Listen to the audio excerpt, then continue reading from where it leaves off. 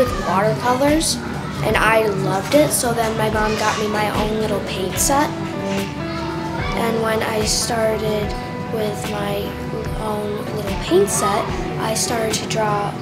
I started to like try to paint what came up in my head. Like I painted circles, I would paint mountains, I would paint a lot.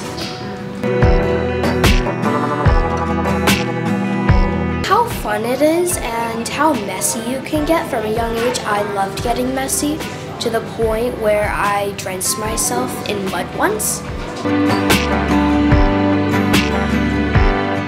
When I was 2, this one time I started painting on our walls, and then I made mountains, and I made a moon, and then I kind of made a sunset on the other side. My mom wasn't very happy about that.